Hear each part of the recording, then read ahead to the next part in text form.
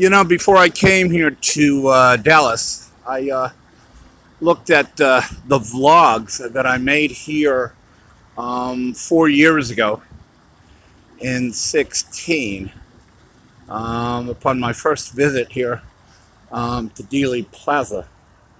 And I wonder why I don't have many subscribers.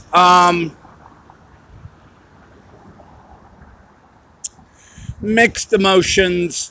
I should have took it in first before I shot anything. But, being the son of an Irish mother and very Irish mother, and having grown up with Kennedy's and Dealey Plaza for all my life, should have waited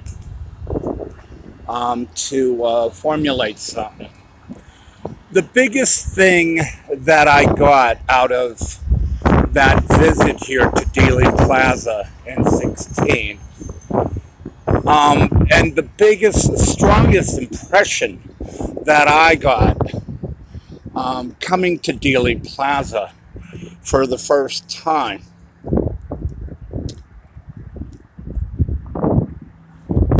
was how very, very small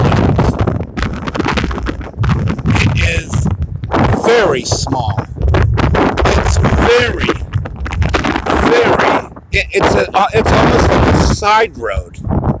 It's a freeway, literally a freeway on-ramp of sorts. And I did not expect that. I expected like this grand sort of, France Boulevard or something with arches and, the Arc de Triomphe kind of thing, wide boulevards. And it is simply a very, it's a byway. It's an insignificant little road that will just lead to the freeway, so the president and his party can get to the lunch. I mean, it's simply a route. It's simply a turn in the road, and that's the biggest thing that struck me here at Dealey Plaza, is how insignificant the place is. How, despite what major event happened here, it is just, all right, we're done with the city of Dallas. They had a huge parade.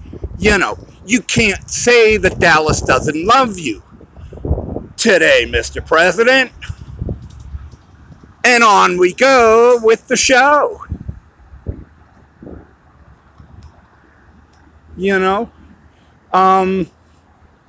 The intimacy of this road. It's just a way of getting out of the city and to the marketplace, I believe it was. After they get under that underpass, they hit the Stemmons, and they're there. It was the biggest thing that struck me that day, and it holds with me today. How simple this little turnoff is, just so they can hit the freeway and get to the marketplace. And what major things come of such little things.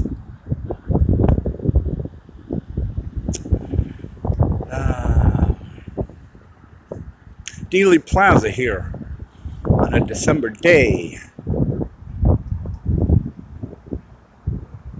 just outside of Dallas, downtown Dallas.